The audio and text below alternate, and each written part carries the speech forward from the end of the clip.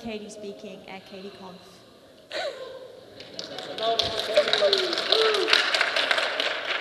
Surprise! Hannah's going to be talking about, I'm assuming Go, because puns in talk titles are amazing. Yes? Yep. Yes? Yes? Yes, okay, Yeah. cool. I can talk now. Okay. Yes, go. Can you hear me? Yes? Yes. Okay. So the whole theme of bootcamp was talk about something that you like doing, basically. And currently I'm all about learning, so I gave myself a stupid challenge. I said I'll learn Go in 2 months through the means of Arduino and Gobot. Now, I've never used Arduino before, so that was maybe a bold challenge, but we'll see how I go. Okay. So Go, it's a programming language. I'm sure you all know that. It's created by Google. It's open source, and most importantly, it has an adorable mascot. So it's a compiled language, which is very different to what I've been learning previously. I've spent most of my time learning Python. I did a bit of Java in Year 12, but that was a long time ago. So first things first, I think Chris mentioned this. Hello world. So this is from the introductory Go docs. It seems easy enough. You import a strings package, and then you basically print your line, hello world. Okay, easy. So compile and run. Turns out that in learning Go, I got to learn quite a bit about Bash and Git as well. So I'm new to programming, so I'm pretty much new to Bash as well. So in doing this, I realised that I had to be open to what I was going to learn incidentally to Go, but I also needed to keep an eye on the prize. It's really easy to get distracted and learn about other things, Bash and whatever, instead of learning Go. But I went through this. I worked out what the dollar signs mean. They don't tell you. I'm sure you all know. And yeah, so I ran it. So this is the first time I tried to run my Go program. First install failed because I actually hadn't set my Go path correctly. And the second one failed because I'd set a Go path, but the directory I'd set it to didn't actually exist.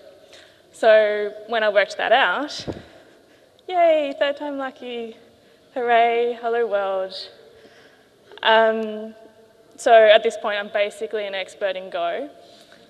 So we can move on to the fun stuff, right? Confession time, I've already mentioned this, but I've never touched an Arduino or anything similar prior to doing this. I didn't study electronics in high school. We mostly did sewing and woodwork, cooking. And everything I knew about circuits and resistors and all that, it was theoretical from physics. It was drawing things on paper. I now wonder why they didn't just hand us some circuit boards and some wires and let us go to town. But I went to a public school, maybe it was a cost issue. Incidentally, I definitely retrospectively appreciate the good that's done by programs that let young girls get their hands on physical tech like this. It's amazing, because I didn't get that chance, but I'm doing it now. So just a side note, I can thank MYOB for me even having this kit. I wanted it She-Hacks. I think Kate might have even handed it to me. So yeah, thanks for that. So after Googling what a breadboard even is, it's a white thing, I went about following some online walkthroughs, and ta-da, that's an LED. I made it light up. Thank you, thank you. So currently it's not using any programming, it's pure electrical circuit running straight off the power. But oh my God, did I celebrate this little circle. I was a grown adult dancing around my house, taking photos and tweeting and giggling, and I made a light glow, yeah, I made light. Opened up a whole world of possibilities for me. So now I'm getting a bit more comfortable with Arduino, all the wires and resistors and what went where. It was time to bring Go and Gobot into the loop, pun intended. So Gobot is a Go framework for the Internet of Things. You can use it to control Arduinos, robots, Spheros, possibly your toaster, I don't know, with Go. It includes handy little methods like the one I've used here, which toggles the pin connected to the LED between high and low once a second. Easy. As demonstrated here, this was equally as exciting as making light. I've made light flash. Yeah, I can giggle for quite a while at making a flashing light.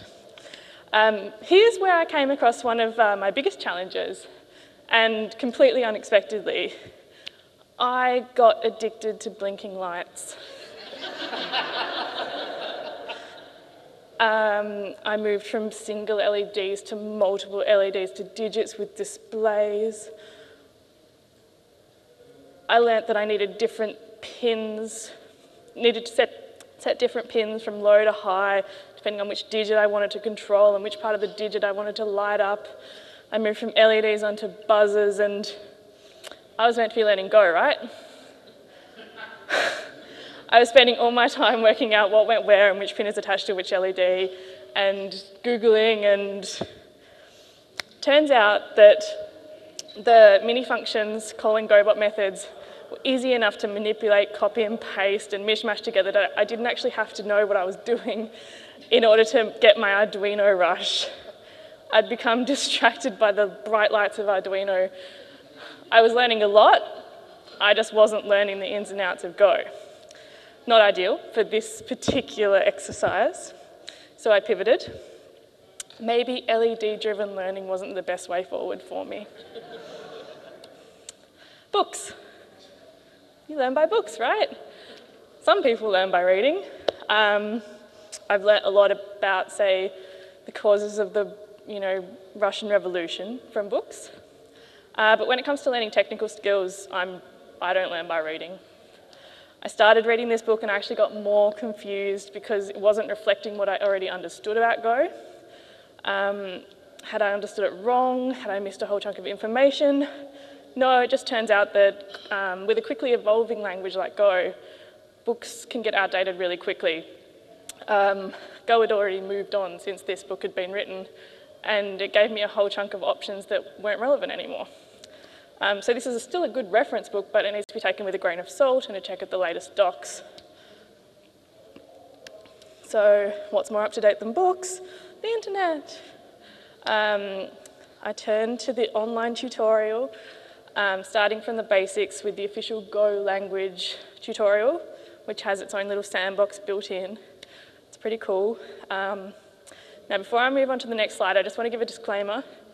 The tutorial is really awesome, and I really appreciate that people took the time to make this tutorial. But it's not without its issues. I'm a biologist in training. I've never learnt C. While I pushed through with the tutorial, I had to recognise that it was written by engineers, or I had to assume an audience of engineers on computer science grads who probably knew a fair bit about C. There was a lot of comparisons between C and Go, which I could ignore, but I wasn't looking for a tutorial to explain what a variable was, what a loop was, but I don't know what a type declaration does. So I hit this and I was like, type declaration does what I would expect.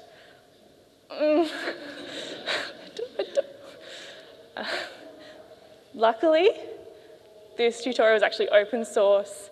It's connected to GitHub. You can submit a bug request right then and there. I submitted an issue, and within a couple of weeks, there were 2 duplicate issues on the exact same slide. So I think what I learned there, I wasn't stupid. The tutorial wasn't necessarily aimed at me. It wasn't written for people like me. They potentially didn't even realise that this was an issue. And I had to keep telling myself, I'm not stupid. It's just a misunderstanding between me and the tutorial. But hopefully now there's a couple of issues up there. Someone might, if you can do it, go explain what a type declaration does. This is another example of the tutorial being written for someone else, someone not me. I was focused on trying to learn Go, and my headspace was all around syntax and, how do I write a loop in Go? Turns out the Go part of this was pretty simple. It was just a loop. but this feels a bit like gatekeeping.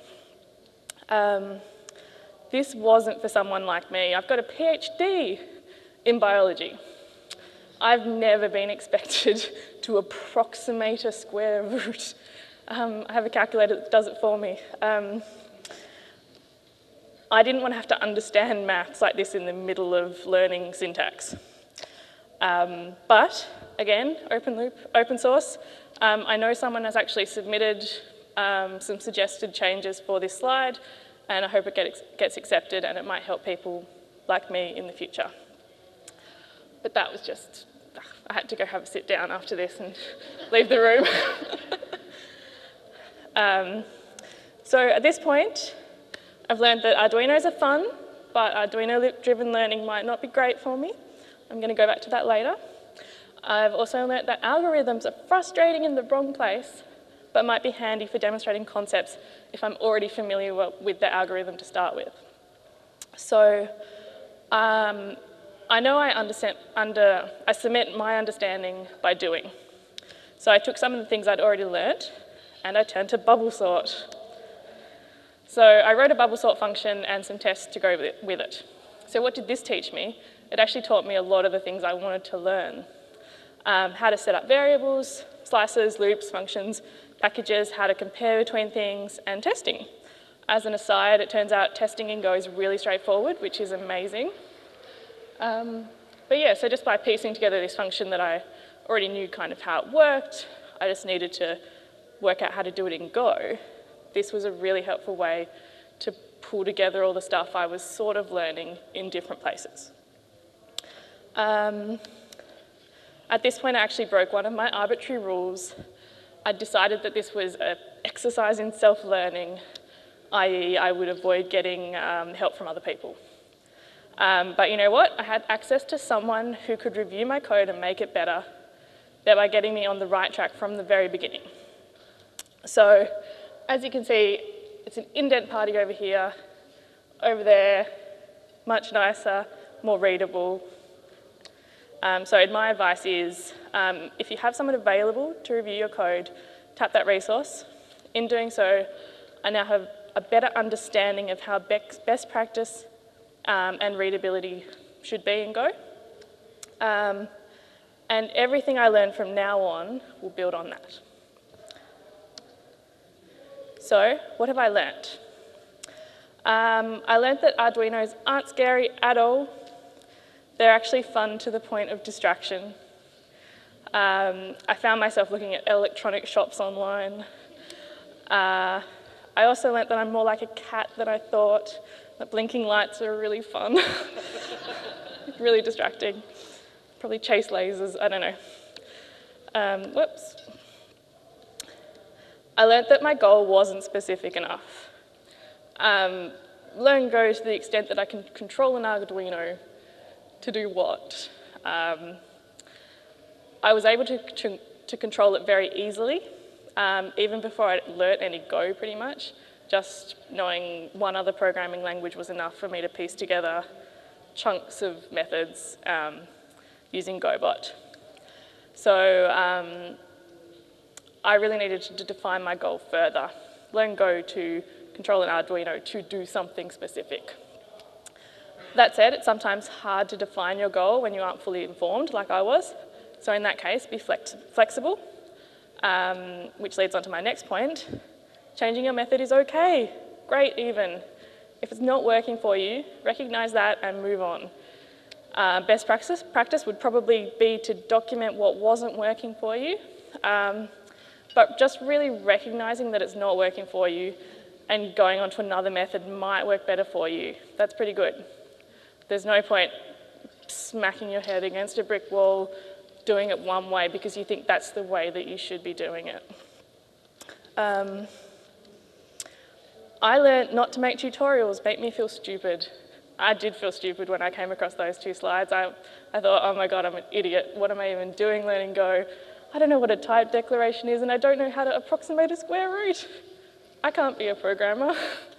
That's stupid. The person who wrote that tutorial will have a certain background and you'll have a certain different background they might not match. That's all. You can tell the author if you think something is hard to understand, or something's getting in the way of you learning what you're supposed to be learning. Reach out, it's the internet. Don't copy and paste code. It may be good for quickly fixing a problem that's not working, but copy and pasting from the internet, there's a fair chance you haven't even read the code that you're copying and pasting. There's an even fairer chance that you haven't understood it. At the very least, physically rewrite the code out rather than copying it, but actually trying to understand what's happening and how it's fixing your problem will do you a world of good. If you understand something, you'll be much more able to replicate it and adapt it to make it do slightly different things. Finally, utilise available resources. As I decided I was doing this as an exercise in self-learning, I refused to let anyone else teach me what they thought would be useful to know, which was frustrating for some of the people around me, I think. I'd be like, la la la la la, no. Now I'm going to absolutely discuss, talk. If they have great advice, I will be taking that on board. It really did cripple my learning, not having other people be able to discuss this with me. Discussion is such a useful way of cementing your knowledge, especially if you can explain it back to that person. You're probably on track to knowing a bit more. And if you've got someone else who's really experienced, then absolutely let them help you. If they know about readability or best practice, or get that in from the start, because there's no point learning something that's a bit broken and then trying to fix it later. If you can learn the good thing from the start, do that. Yeah, that's it. Questions? Thank you.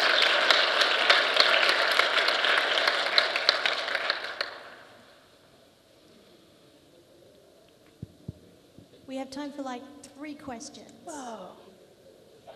There are no t-shirts with these questions though. Gee, I wonder who has a question.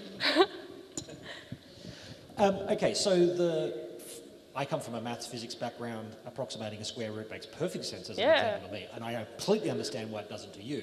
I could have worked it out, I just wasn't in that headspace. But it was also not what you're trying to learn. No. So is there a space for tutorial, a biologist's tutorial to programming that would have been more helpful here using, I don't know what the example would be, but an appropriate example that comes from background knowledge that you do have?